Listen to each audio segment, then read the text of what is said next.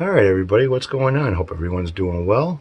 Had a great weekend, and I'm working on the Ibanez S series, so let's get into it and get it finished up.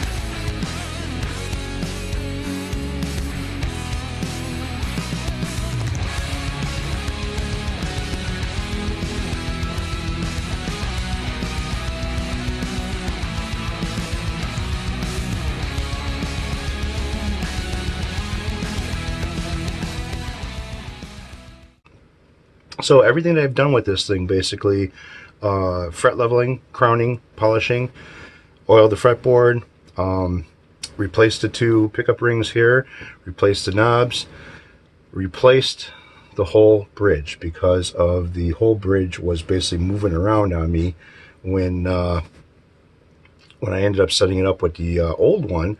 So this is the one I got from Reverb, including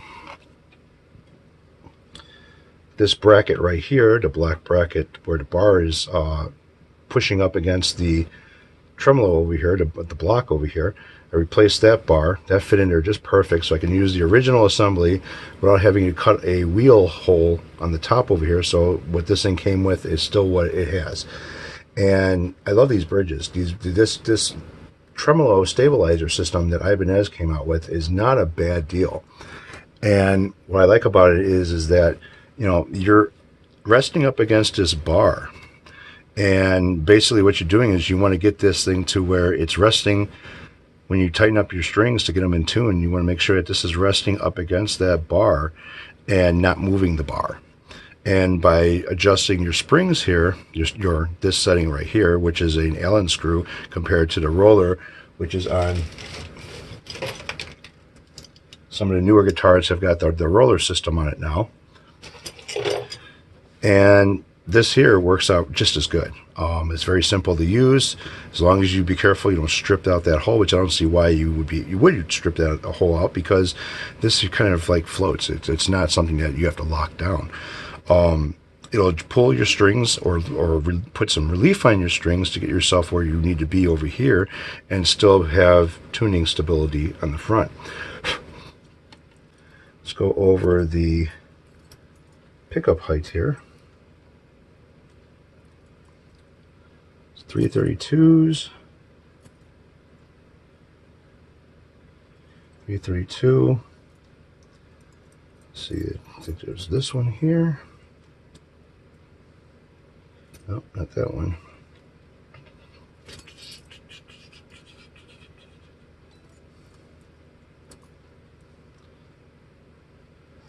So basically, it's all set at 332s, all the way down. Yeah, they're all set at 332. So what I'm going to do is when I plug it in, I got to blend them. All right.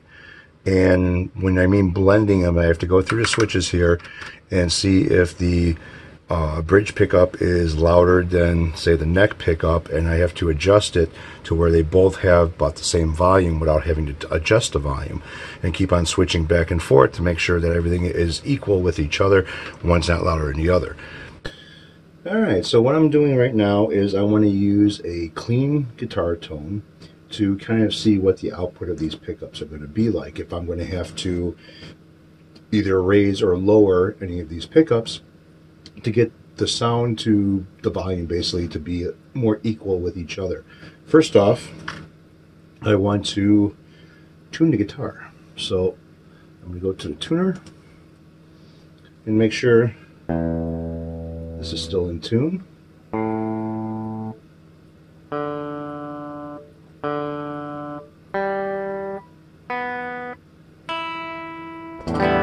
Sounds like it is to me. So what I'm going to do is start off with the bridge pickup, and then I'm going to go to the neck pickup and see if there's any difference in the sound. Now I've got two sets of meters here, one that's on the program and another that is on the UX2 as well. So what I want to do is basically hold down these strings here, and I want to see what the low E sounds like with the bridge pickup, and watch it on the meter to see where it's peaking at and where it kind of resonates at a little bit, where it kind of hangs around before the vibration of the string starts to slow down more.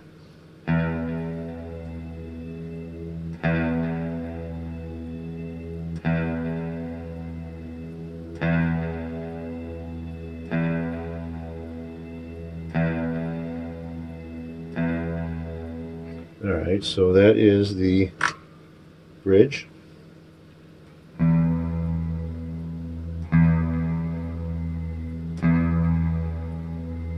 Kind of hanging around the same. All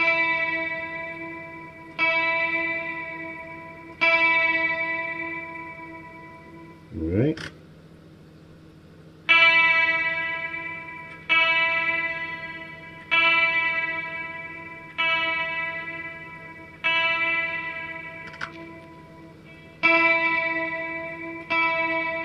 Trying to make sure I pick basically the same each time. So it seems like that the bridge and the neck seem to be okay. Let's hear what the center pickup sounds like.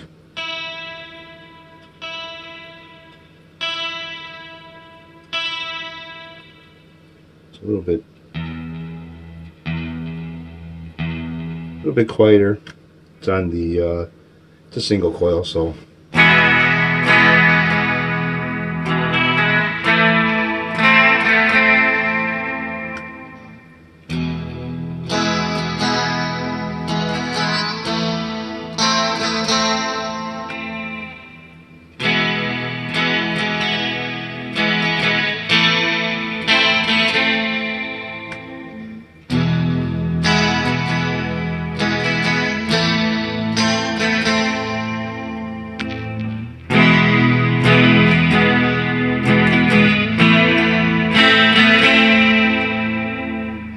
I don't think it sounds that bad. Let's see what bridge sounds like with a little bit of a metal sound.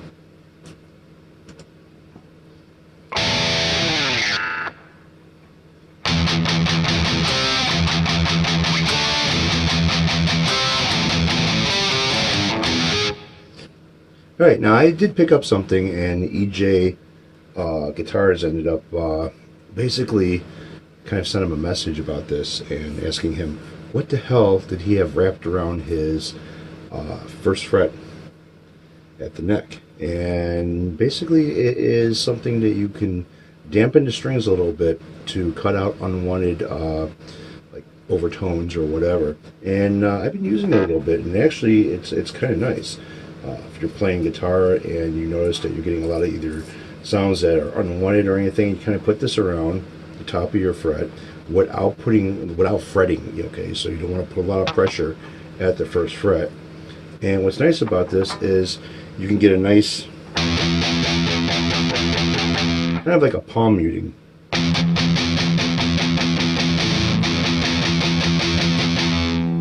And you can kind of beat on the guitar a little bit while you're playing and not get any overtones from other strings.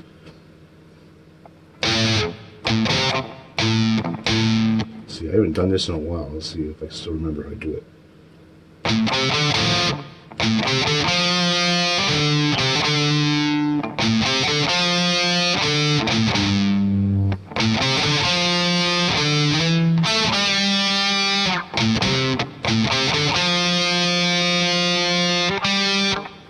Well, it's been a long time since I've been like actually practicing or playing guitar. And you can ask my friends that too, because they they know it. But anyways, seems like no funny noises with the volume.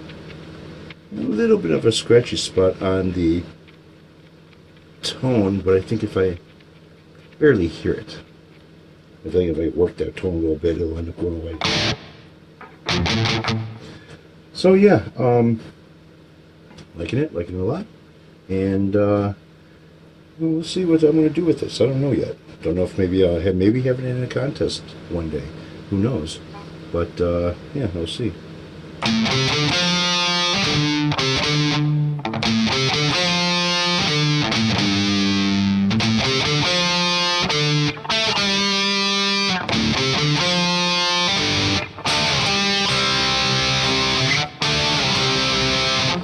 Something like that. I'll get it one day. Anyways, thanks for watching. I hope this kind of helps you out with a little bit of a setup.